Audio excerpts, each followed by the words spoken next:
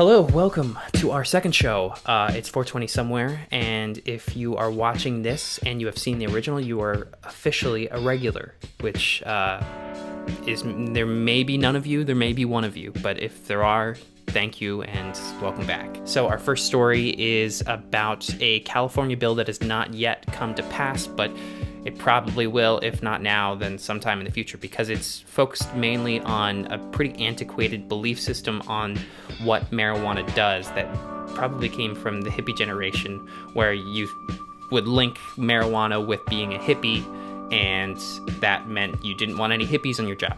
But basically this is dealing with drug tests, and the drug tests that test your urine and your hair to see if you have had marijuana in your system in the past, whatever, few days or something. And they're going to make it illegal to discriminate against anyone who has marijuana in their system. Therefore, you cannot terminate them, or you cannot not hire them because of having marijuana in the system. Again, it makes a lot of sense, and it seems this is only a matter of time for this to be kind of brought up in not just California, but in every state. There is an exception, blood screenings, which don't test if you have had marijuana in the past. It tests if you are actively high right now. Those are exempt from this bill because there's a difference, obviously, between being high and on the job and having had marijuana maybe last night or whatever, which would have nothing to do with your ability to do the job now. So it's cool to see lawmakers finally get rid of that antiquated way of thinking about weed. Okay, here is a TikTok that has nothing to do with the subject.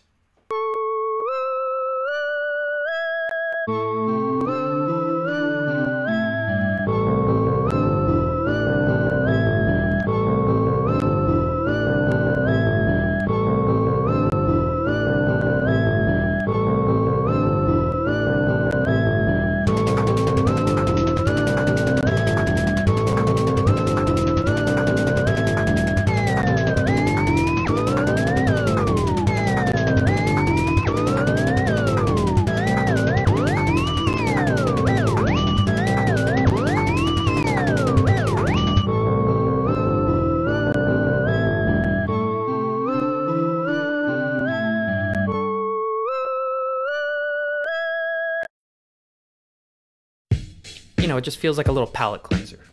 Okay, next story has to do with MedMen, which is a company that is beyond California. It's in Florida, Illinois, a whole bunch of other states, but it started in California, so it really feels like another California story, but not MedMen. It's dealing with the co-founders, which is Adam Bierman and Andrew Maudlin, who made a whole big stink a couple years ago when they were forced to step down as CEOs because they were essentially getting sued by investors because of a misuse of cash, of corporate cash. They were spending it on lavish security. They were spending it on these really expensive mansions. One was somewhere in LA and the other was in West Hollywood. Apparently there was just a whole lot of shady things happening, especially in the beginning of legal marijuana in California, because it was just kind of a wild west. Nobody really knew the regulations. They were constantly changing, so there was a lot of things that were happening that kind of felt like they were going under the radar at the time, but eventually started to bubble up, and they were misusing a lot of their power. So they got ousted from the company, and it really felt like they were going to stay down for a while. There was a big Politico write-up that happened afterwards that kind of detailed the entire thing, and so it took it out of just the marijuana world and brought it into the national awareness of what was happening with legal marijuana. All this is to say that they are now coming back up and showing their heads with a new dispensary, Coastal Dispensary, which is a retail and delivery service. They're basically trying to create another MedMen. A MedMen 2.0 is how it's been described. They've been working with them for several months trying to get money together, and at first glance it really feels like they would be someone you wouldn't want to touch because investors wouldn't want to go near them since they've misused cash in the past. But understandably, if Coastal Dispensary is having trouble or wants to get more publicity, this is the way to do it, because these two clearly have innovation and new ways of thinking in their blood because of how you've seen MedMen just blow up in popularity since it started. They had these very large billboard campaigns. that did very well, and it all culminated with them creating a commercial that was directed by Spike Jonze, the film director, who has in the past made incredible commercials. He made commercials for fashion lines, for perfumes, for MTV. If you go online and see some of his work, it's just absolutely phenomenal. But they made a commercial with him, and as expected, it's great. It's a great commercial. It spans kind of the history of our way of thinking about weed. And so their out-of-the-box approach makes sense. I would understand a company wanting to attach themselves to their names just because of that, and because they would think, we may get some bad press, we may have a harder time getting the money together, but we'll still have two very creative-minded people behind us. So we'll see what happens with that. It seems like since we're now hearing about it, it's slowly starting to come up and bubble up to the surface. And we're going to end this episode not with another TikTok or anything, but with that commercial. It's just an incredible commercial, so I think it's worth watching, even if you have in the past. It's 2 minutes, but it's really good, so enjoy.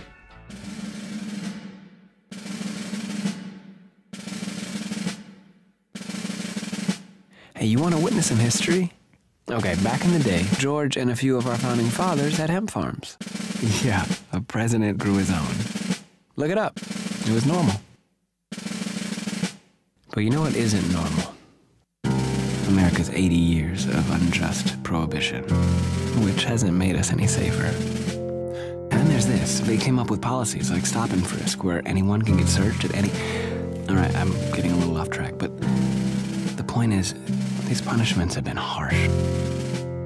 Like 25 years in a prison, harsh.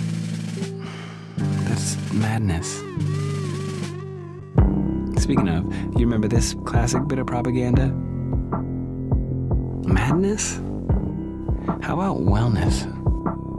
How about everyday good people are using it to calm their pain, their stress, their anxieties?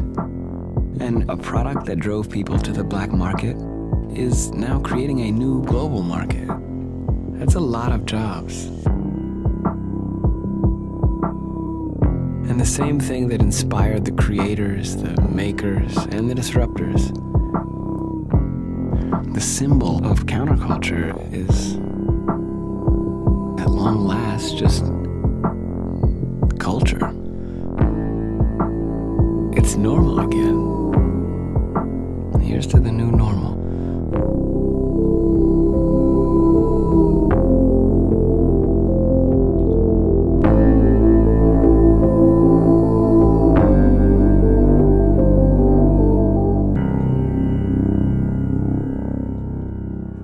And to be clear, we're not advertising MedMen there, but just to separate it from the actual brand, it's just a work of art. So that's our episode. We will see you on Friday. Thanks. See ya.